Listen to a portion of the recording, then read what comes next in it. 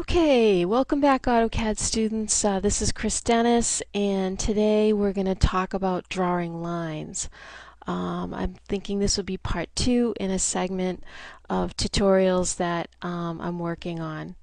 Alrighty, so what's going to happen here is I have just opened AutoCAD, and AutoCAD has brought me to the default drawing. It automatically opens a template file called ACAD, and it gives it a name called Drawing 1. All right, so the first thing I'm going to do, just to get right into drawing lines, is I'm going to actually do a zoom all, and that's up here on your toolbar.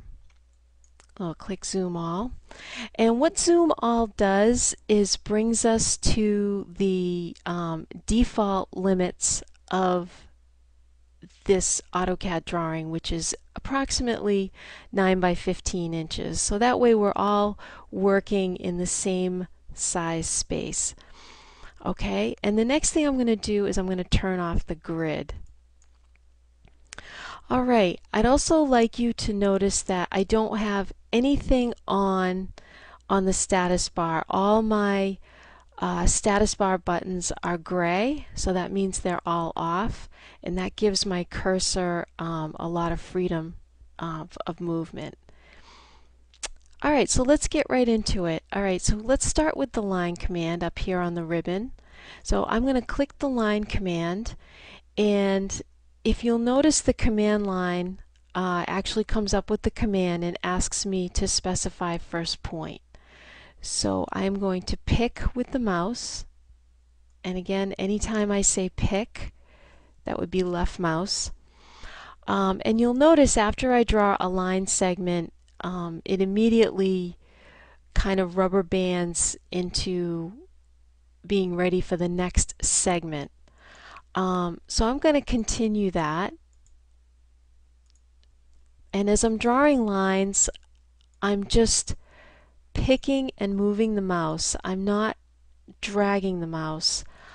When you draw lines, it's more like stitching fabric than it is dragging a pencil across paper. So kind of keep that in mind. Alright, now that I've drawn a few lines, I'd like to end the line command. So to execute and finish this command set, we just have to do an enter, which is also the same as a right click. So I'm going to right click with the mouse, and you'll notice the command line is now blank again, and we're done with that command. Alright, so I'm going to undo that, because what I'd like to try now is drawing lines as separate segments instead of all connected together like that last exercise I just did.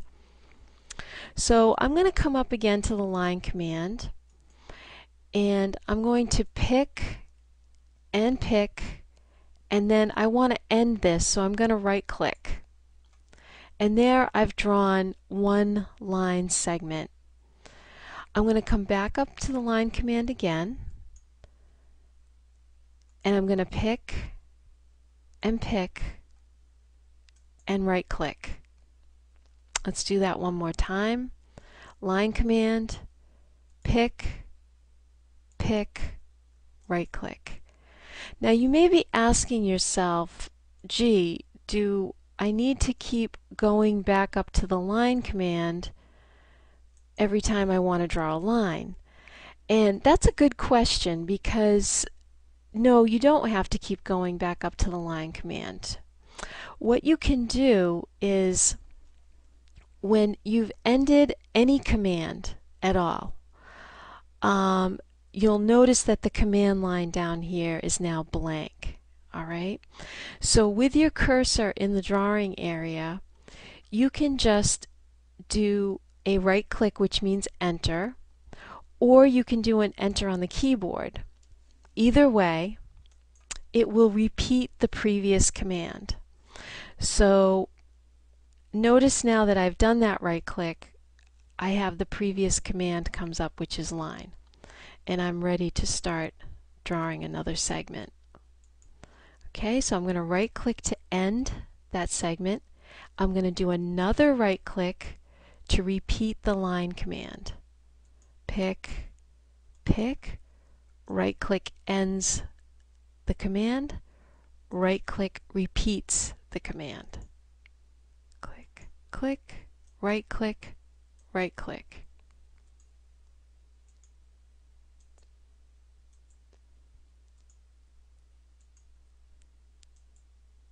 Okay, so give that a try, and especially with separate segments, don't worry about if your lines are straight or crooked. I think it's a good practice to get used to the mouse as far as using the pick keys and the right click keys.